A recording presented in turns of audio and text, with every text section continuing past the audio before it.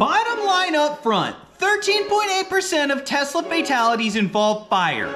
And that's just the tip of the iceberg. If you are thinking about purchasing a Tesla, then you should highly consider this information. Hello world, my name is Data Mining Mike. I'm a data scientist and machine learning researcher with the BloomingBiz Media Network, and today we're gonna data mine into the world of Tesla motor fatalities. I originally sourced the data from Kaggle.com. Kaggle is an amazing open source repository that holds information for the public to be data mined, but Kaggle is not for the weak or faint of heart. This is big data we are talking about. In fact, a more relevant continuous data set is available via tesladeaths.com, and they are reporting that fire deaths are at 17%. But if you want to learn cool new things and you have the skills of a data miner, then check out Kaggle. You can find out all sorts of unique and interesting stuff such as YouTube video data. But you don't need to be a data miner to learn that, because I already did it for you. And you can learn more about the world of trending YouTube video data here. People ask me all the time, what does an ice axe have to do with data mining? Well, the fact is your data is a reflection of your soul. And most people's data is just pure frozen solid. So it's gonna take this ice axe just to pick through it. But you have a chance to warm your soul up today by giving this video a like. Not only does that increase your karma, but that will boost your profile ranking. Not only that, if you subscribe, you'll also get to find out all the cool new things that I find mining data. But better yet, if you share this video because you should, to save a life, or to show this to your Tesla driving friends if you're not a Tesla supporter yourself, then you should please do that. But like Bruce Lee said, doing all those things will increase your karma. Well, he didn't say that. He said you should be like water. And that's what it'll do. It'll warm your soul up like water. Be like water. But not even water can put out a Tesla fire. Back to the data. While Tesla Motors will never directly report the statistical findings the same way I am, it's up to you to data mine through it yourself and find out. While 296 Tesla motor deaths is not that many in hindsight, further sample testing must be conducted in the future to determine if the information is statistically significant to the overall vehicle population. When cleaned and explored, the Tesla motor fatalities dataset indicates that more victims are passengers in the countries of USA, Canada, Germany, and China, while the vast majority of deaths involve one person. A noticeable increase in deaths starts in 2020, and additionally, the number of Tesla deaths doubled in 2022 versus 2021. Since the inception of Tesla EV, only 43 states have had fatalities, the highest state being California. The words describing the fatalities, fire, and its synonyms were counted for 41 different instances, yielding a descriptive statistic of 13.8% of Tesla motor fatalities involving fire. As a baseline statistic, this study can now be used in distribution testing relative to US auto deaths. Overall, more data needs to be collected and examined over time to monitor this trend. Also, this study serves as a baseline for comparing electric vehicles, as more automakers manufacture them for daily driving. Let's mine through the data in Python. Alright, so we are mining using Python in Jupyter Notebooks. In this cell right here, I'm importing the necessary libraries that I'm gonna need. I'm using Seaborn for visualizations and Matplotlib. So I run the code, prove it compiles. Here I'm importing the CSV file that I got from Kaggle. You can also get it from Tesla Desk. Here I am inspecting the head.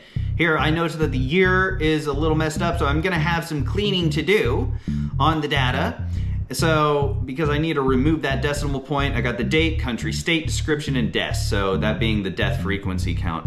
So onto this, I see the original shape was 309 rows, but I'm gonna drop all of the columns, or I'm sorry, all of the rows with missing values. So I do that using the dropna function. And then we see the shape is 296 rows after it's been removed, so 4% sparse. So that's a pretty good data set. And here I am running the describe function, getting descriptive statistics. With the descriptive statistics, then I now have a little bit of an idea as to how this is gonna work, but I still need to clean up the year. I have to get rid of this decimal point. From this point, I run this code. So this code right here is going to remove the last, it's gonna move the decimal point essentially, and it did. It did move it for me. So in this portion of the code, I'm running to ensure that it's good, and in this portion of the code, we are going to take the years that are now cleaned and we are going to explore the years. So this graph, we see that 2013 is when it starts, goes to 2022, and here we have 2022 is way more than double of 2021, and 2019 and 2020 are almost the same, but 2022 definitely has an increase. So in this part, we are gonna run this. We're gonna say that 296 deaths, unique deaths, okay. So we aren't double counting deaths. And in this point, we find out what the frequency modes are. So we see that the majority of deaths are one person. Some people have passengers, and some people up to 3 passengers. And when we explore what states are going on here, what states we see is we have California being the leader. Well, duh, I mean, that's the most US population. Then we have Florida, Virginia, and a little bit of hodgepodge of states here and there, but there's only 43 states. So unique count of states is 43. So here we go to the unique count of countries. The unique count of countries is gonna be 23. So 23 countries have had Tesla fatalities. And of these Tesla fatalities in these countries, we see that the US has the most. So we see that US, Canada, China, and Germany, and France have people in a population with a higher propensity to go into a Tesla, to ride in a Tesla. That's what it means. Well, that's one way you could interpret the data. And here we run the necessary libraries I need, because what I want to do is explore the description column and find out what words are gonna be most commonly used. And so we can start to get an idea as to how these Tesla fires and explosions and how often they are occurring. So I generate this word cloud. So what I wanna do is I import, first off, all of the word cloud libraries that I need. And after I import all the word cloud libraries that I need, what I do is I take all of the words in the description and I strip them all down and lowercase them. I use the English language for common words to remove common stop words such as hashtags, and that's why you should stop using hashtags and read about that. I'm sorry, watch that in this video here. Either way, here we have a count of each word, and I'm looping through this set of words, and now from here I am running the word cloud, and the word cloud outputs what words are commonly used, and the word size is going to indicate its frequency. And we can see here that I'm seeing things such as burns, fire, ignites, combusts. All these sort of synonyms for fire are apparent in this word cloud. So I'm gonna do searches for the word fire. So in this cell, I search for the word fire, and it gets a unique count of just 19 instances containing the word fire. So I do unique count of people who want to avoid the word fire and use the synonym. So those are 24 unique counts of people using bursts, ignites, combusts, flames, burns.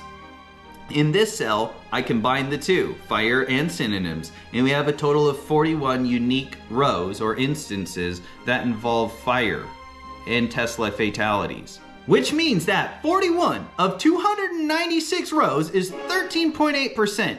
And like I said, TeslaDeaths.com is reporting an even higher statistic at 17%. And that's a continuous data set. That means people are reporting every day to it. I am now highly confident. After this period of instruction, you are now an informed consumer, and you will be able to be more of a defensive driver on the road with Tesla vehicles. Once again, my name is Data Mining Mike. Be sure to like, subscribe, and smash that bell for more data-driven updates.